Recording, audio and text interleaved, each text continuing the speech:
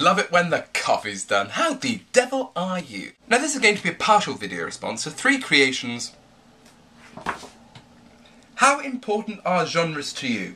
Now 3 Creation has been doing these really wonderful one-take videos asking lots of questions about music. Before I launch into this partial video response, I want to thank all of you for your feedback. And in the future, if you enjoy something particularly, go do more of that. And if you don't enjoy a video particularly, go don't do more of that. That kind of sucks and offends me. And this person up here said, I want you to talk a little bit more about music. And thankfully, I've popped in the doobly-doo a lovely playlist of stuff that I've been listening to recently. But this isn't what the video is about. About 5 years ago, around about this kind of year, I went into a recording studio for the first time. I was 16, I played the drums, and I was in a band called the Fall Down Freddies. It was me and my friend Sam at the time. Sam is, and I hope continues to be, this really musical maestro, and he does lots of fantastic club music now. But he used to be a folk musician. He plays the piano better than anyone I've ever met. He plays the violin better than anyone I've ever met, and has a really great knack for melody. So around about 5 years ago, we did this song. We called it The Trial of the Flies, which is fantastic, and like in the near future I'm going into a recording studio again. A lot has changed in this past 5 years. Like, I'm now more confident with my ability, with like more instruments. I've been gigging a shit ton, I've been doing open mics a shit ton. I've recorded all of these albums in the interim period, but a couple of things have remained constant. Whenever somebody asks me, dude, what key are you playing in? Or, dude, what's your genre? My response is, I don't know! Especially on the second one, because when I write a song, I don't think with genres in mind, except if it's a blues or something, in which case all that means is that the chord progression is... And I've realised, as far as musicians go, I'm kind of in a minority here. A lot of musicians, especially ones in bands, have a really clear idea about what their genre is. It helps choosing what chords you're going to play, what song structure you're going to use, or what kind of lyrics you're feeling for. But I don't follow any of that. Like, for example, the first album, untitled debut album, because I thought I was hilarious when I was 16. The first album begins with a poem by Siegfried Sassoon, with a bit of wharf on it.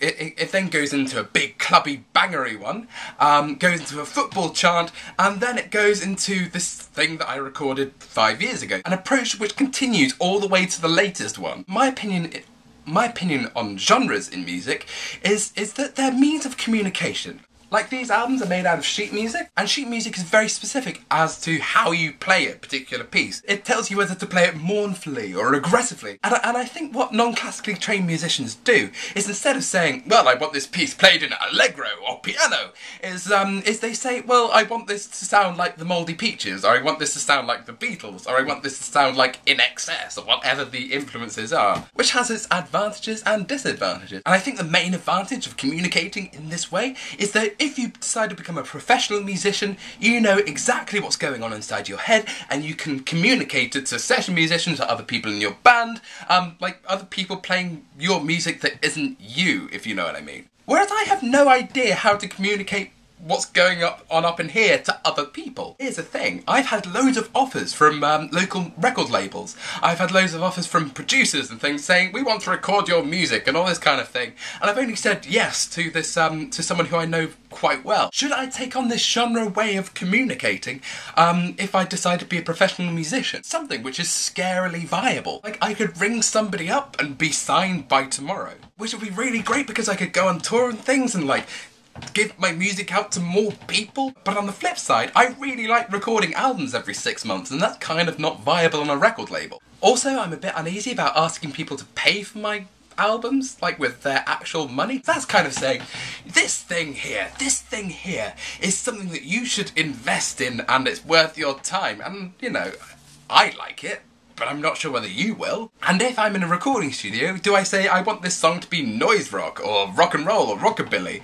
or R&B, or whatever? I don't know how to conclude this video in a nice, easy fashion because it's like all up in the air and things.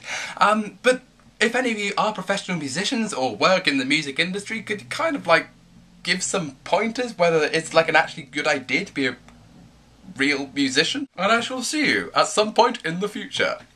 I'm going to a mosque on Tuesday.